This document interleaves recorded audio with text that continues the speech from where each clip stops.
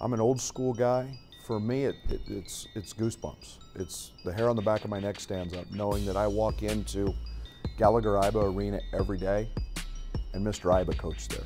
And knowing that on that floor was put down in 1938. It's still the original floor. That's pretty special.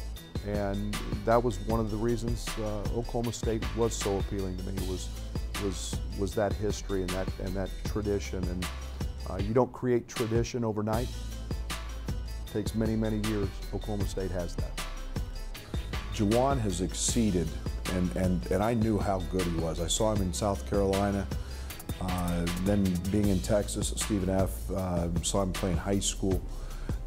I know how good he is, and yet he has exceeded all of those expectations. He's been dedicated to the weight room. He's changed his body. A young man who deservedly played 9 games due to injury and was still freshman of the year. I think he's a player that makes his teammates better. Not many people do that.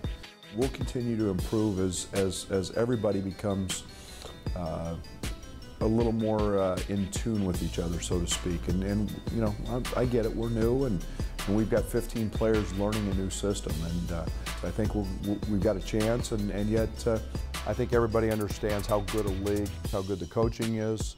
I think everybody understands how impressive the venues are.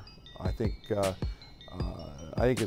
it's recognized as one of the best basketball conferences in America. I don't think there's any doubt about that.